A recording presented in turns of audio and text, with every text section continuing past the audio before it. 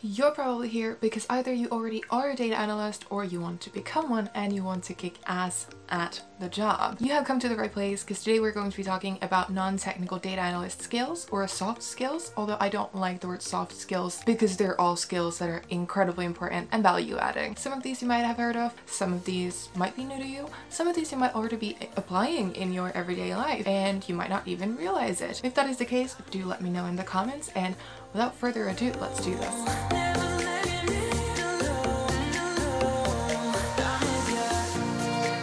What is up, you nerded people? Welcome back to my channel. I'll just get right into the 7 non-technical skills that data analysts need in their everyday jobs. Number 1 is breaking problems into smaller components. Pretty often the problems that data analysts embark on solving are actually much bigger than what you can maybe comprehend at once or solve with just looking at that one big problem. This type of structured thinking can help you look at all of the areas that you might need to investigate in order to solve a problem, but it also might help you structure your data analytics project into the parts of the problem and subsequently what solutions might apply to the problem based on all of those parts. Let's take an easy example. You're a business or a financial analyst for a company and they want to know why profits are not increasing even though they've made efforts to do something about it. If you just want to look at profit numbers for the different revenue streams, that doesn't necessarily tell you why they're not increasing. So it's really important to have a structured approach to this problem and start breaking it down so that you can see where the problem might be. We know that profits are essentially just revenues minus costs.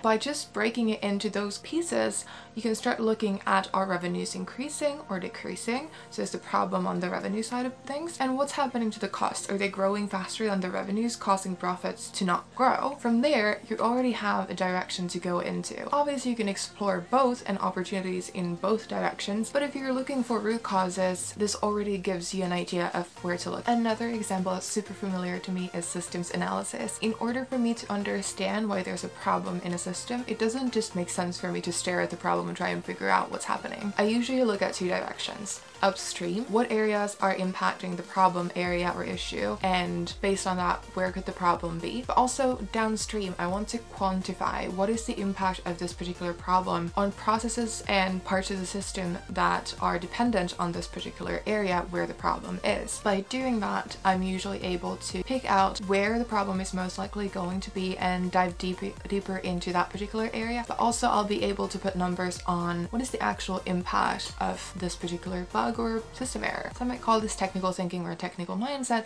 but what it really essentially is breaking down processes, problems, and issues into their constituent parts that can together in combination explain a change or phenomenon. Skill number 2 is stakeholder management, and this is one thing that isn't talked about nearly enough. Knowing who to involve in the planning of your analysis, understanding who it's for and what they need, as well as when to involve people in giving feedback and validating your results is crucial. At the same time, you want to make sure that you're involving the people that your analysis is for and who can validate the insights that you are actually producing. But at the same time, you also want to make sure that people don't butt in the middle of your analysis with additional requirements that might change the scope of your analysis and are completely outside of what was agreed on in the beginning. In that sense, it's much like project management actually, and you have to be able to manage other people's involvement and input. If additional requirements come up in the middle of your project, just like in project management, you're going to have to be able to then negotiate either the timeline or the resources that you're able to use for your analysis, because obviously with additional requirements, you're already kind of butting into the scope aspect of the triple constraints of project management. So what you're left with is negotiating for more resources or capacity or a longer timeline. It takes practice, and getting to know how your organization usually does these things is helpful. I do want to plug in here that stakeholder management is actually covered in the Google Data Analytics certificate. I'll link it down below. I'm going to be doing a full review of the whole thing, so I'm actually going through the courses right now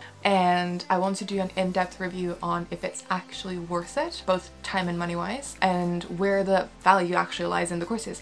But I did want to say that this is actually covered and I'm really excited about the certificate courses because They cover a lot of context that isn't normally covered in analytics courses. So if you do want to check that out, I'll link the course down below. I will be doing a review on it, so if you want to see that before you actually go ahead and invest time or money in it, do hit the subscribe button so that you don't miss that upload. Skill number 3 is learning and curiosity. Data analysts work super fast to uncover insights for their organizations, but they need to hone their skills, be efficient learners, and actually keep up to date with their knowledge at all times to be able to do their best at it. And yes, learning is a skill. The more you delve into data analytics, the better you're going to become in realizing what you don't know, or the gaps in your knowledge. And that is so essential to be able to effectively fill in those gaps and prioritize your learning in order to maximize what you can do with your entire skill set. And in tech, the amount of things that you don't know is actually quite a lot usually, just because the industry moves so fast, which just makes it so much more important for you to be an efficient learner and curious about the topics that you work with in order to be successful. This also includes being able to identify how you learn best and what kinds of resources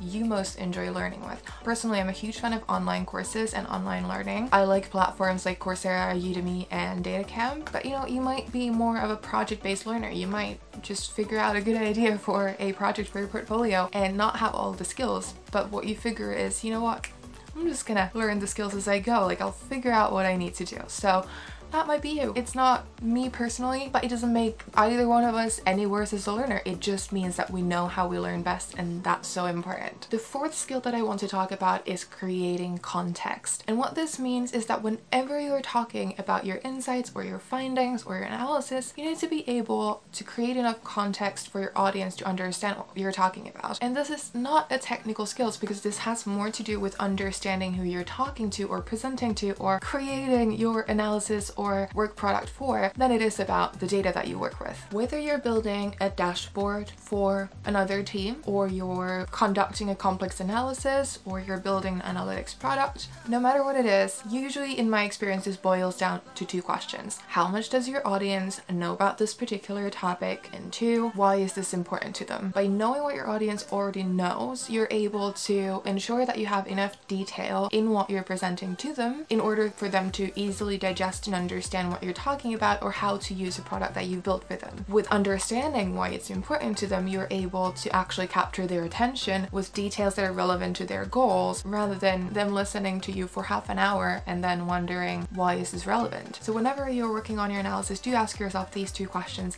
and maybe also ask them to your stakeholders that are relevant to what you're doing in order to make your analysis more useful, digestible, and actionable. Skill number 5 is going to be thinking about scalability and automation. Great analysts think about efficiency whenever they're working on something. They don't just think about how can I make this a great report, or how can I make this the best dashboard ever. They think, is this a report that goes out frequently?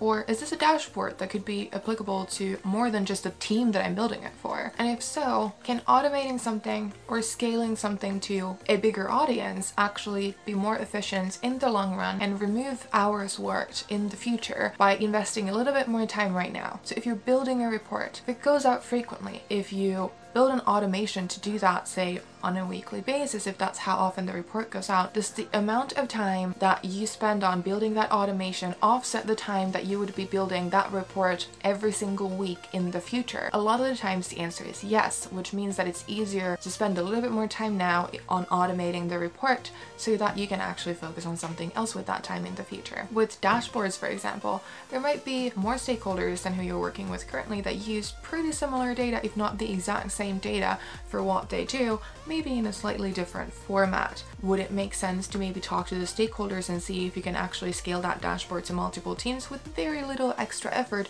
rather than building dashboards for all of those teams separately? Great analysts think about removing the middleman, so the analyst from the equation of a stakeholder in the organization accessing data in a format that they need and understand. So in essence, you're trying to make yourself obsolete in the process so that you have more time to focus on cooler projects, new projects. Bear in mind, automation doesn't always make sense. It makes sense only if spending that time to automate something is less time spent on it or less resources spent on it than there would be spent in the future doing the same thing again. But a lot of the times in organizations, this isn't thought about. You can make your organization more resource efficient by just applying a little bit of your knowledge to usually a fairly simple problem. The sixth skill, I already kind of mentioned a little bit earlier, but it's basic project management skills. And yeah, we don't call data analysis projects for no reason. That's what they are, and in order to be effective and efficient in managing them, you do need to manage the triple constraints of project management within your data analysis process. Those are time, so you need to have a timeline, scope, the requirements that you have gathered for your data analysis project, as well as resources, whether that's you or more people than you working on that project. The further you progress in your career as a data analyst, the better you need to get at presenting your projects professionally. And this might include things like a professional project proposal. It might mean that you need to articulate risks involved in your project, say data privacy or confidentiality concerns, and how you're mitigating those. You'll need to list your stakeholders. Make sure that you have a business case for your analytics project. You need to be able to articulate the results that you might be able to bring with this. And you need to be able to present a realistic timeline for your entire project and all of its constituent parts. Say you're building a dashboard for your company. There might be a lot of different parts to the project that you need to actually, first of all, think about, agree on with your stakeholders, and plan accordingly, because there might be dependencies between the different tasks. You might need new data sources, or maybe you need to build tables that actually act as a data source for your dashboard. And depending on where you are in your career or how technically skilled you are or how complex that particular data source is to build, you might need to talk to a data engineering team, or you might need time for yourself to actually build that data source. And everything for that dashboard might actually kind of hinge on that, so everything depends on that task. You might be building different views for your dashboard and different kinds of widgets for it, and all these might take a different time to actually design, build, and test. You might also want to do some user testing with your stakeholders before you launch this global dashboard to all of the company, and so you might want to reserve some time for that and also agree with your stakeholders on when that's going to happen. Maybe there are confidentiality concerns, so maybe before you actually can launch, you need to be talking about permissioning the tables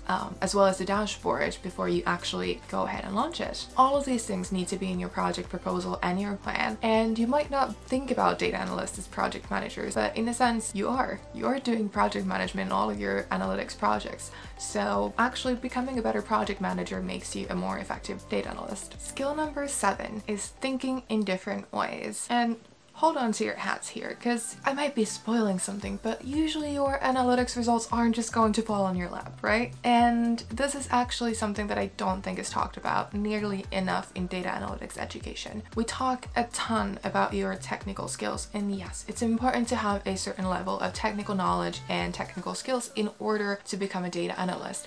But equally, data analysts and data analyst candidates go through interviews that measure their critical thinking, their analytical thinking, and problem-solving skills. And if you don't nail that one, and kind of frankly just nail all of those skills in your everyday work, your technical skills are just not gonna save you. So let's talk about 3 different types that I think are super important for data analysts. The first one being analytical thinking, or approaching problems in a structured way. Analytical thinking essentially has to do with how you choose a strategy to approach and solve a problem. Are you able to get to the root cause of the problem? Are you able to keep in mind the problem that you're trying to solve throughout the entire process or analyzing it and trying to come up with solutions? How do you choose to approach gathering data as well as managing it throughout the process in order to make effective use of it and not spend too many resources or gather too much data that you're not gonna need? Are you able to find a good way to present your solutions and your insights to your stakeholders, and how do you do that? Are you able to zoom back out after you've done your analysis to look at the bigger picture and if everything makes sense in that context?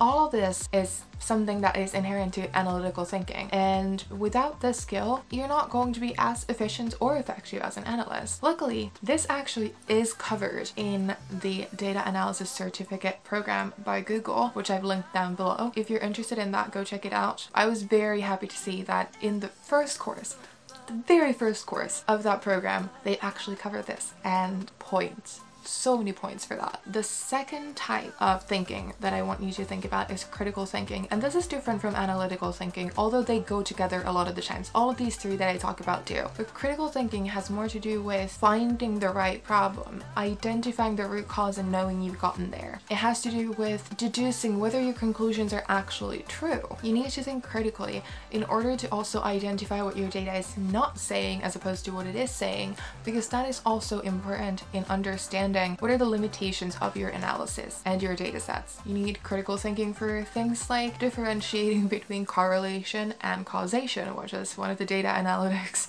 staples, as well as induction to generalize from different samples and whether you're able to do that. You also need critical thinking to make sure that you're not introducing bias into your analysis and checking yourself before you actually go ahead with your project in order to make sure that your conclusions are not only true but fair. If you're interested in learning more about critical thinking, there's a good specialization on logical and critical thinking on Coursera that I'll link down below, but it's something that's really important and actually comes up in a lot of interviews as well. The third and final type of thinking that I think all analysts need is creative thinking. And creative thinking is something that you need in order to create new and unexpected results by switching your viewpoint and how you approach your problem. And you can use different kinds of thinking tools to do this, or just try and find different angles to look at what you're actually trying to solve for. There are definitely moments in data analytics where you need a creative thinking hat. Maybe if you're looking at your data and you're trying to figure it out and it just won't budge. Or you may have actually tried and exhausted a lot of options to solve a problem and you just really need a new kind of out of the box way of looking at how to solve it. And there are different kinds of tools that you can help yourself to brainstorm these kinds of ideas. And there's also a Coursera course on this one, and I'll link it down below as well. It might help you if you are struggling with this type of thinking, but do check it out. It might be useful. And I really do want to emphasize that you're going to need all three of these, and a lot of the times you need them together. An example I can give you from my personal life is that I've gotten the interview question. Think about a process that either your team or a stakeholder team that you work with owns. What, in your opinion, doesn't work about that process, and how would you redesign it to be better? That is a question where you need all of these three types of thinking simultaneously on the spot. And it's not a technical question.